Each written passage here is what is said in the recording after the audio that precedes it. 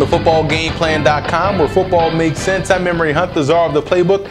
Bring you an egrizz.com Montana Grizzlies Game of the Week preview as they take on the Weber State Wildcats. Now let's look at Weber State in this ball game. And when you look at quarterback Mike Hoke in that passing attack, these guys have to make sure they find some type of consistency this week. Their up and down type of play has plagued this team all season long, so they have to come out ready to play this week versus Montana.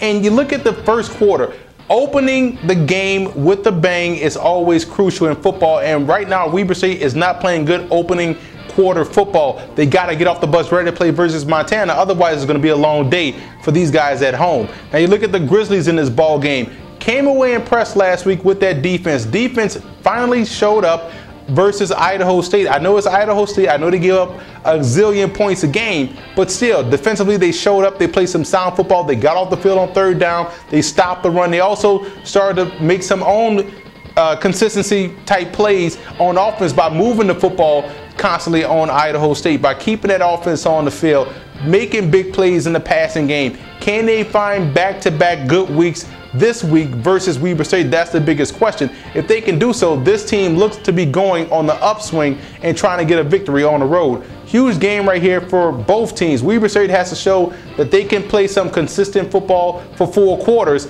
and Montana has to show that the defense last week wasn't the aberration. Offensive consistency wasn't the aberration last week, and I think they do so. I think they go on the road and knock off Weber State out there in Logan, Utah. Look for the Grizzlies to win this game going away.